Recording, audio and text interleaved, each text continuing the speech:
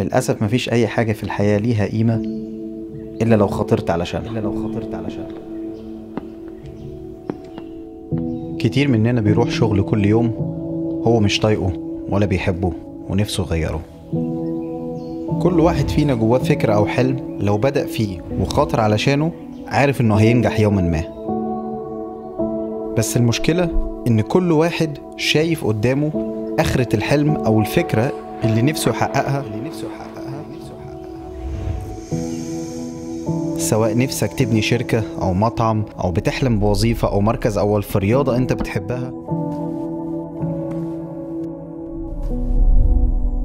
وده السبب اللي بيخلي 95% مننا يستسلم وما ياخدش أول خطوة ويقبل بشغل هو بيكرهه لحد ما يطلع معاش.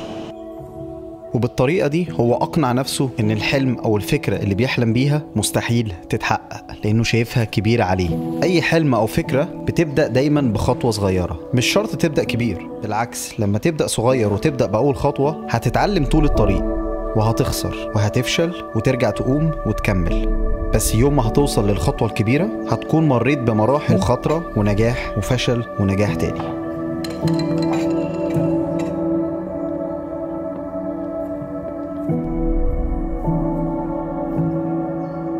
بس اللي انت ما تعرفوش ان كل واحد وصل ونجح ما بدأش على طول بالحلم الكبير.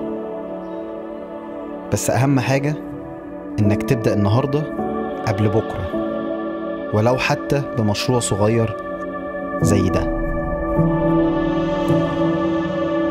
بس طول ما انت بتسعى ربنا هيساعدك ويقويك، لان بدون مخاطرة انت اصلا مش عايش.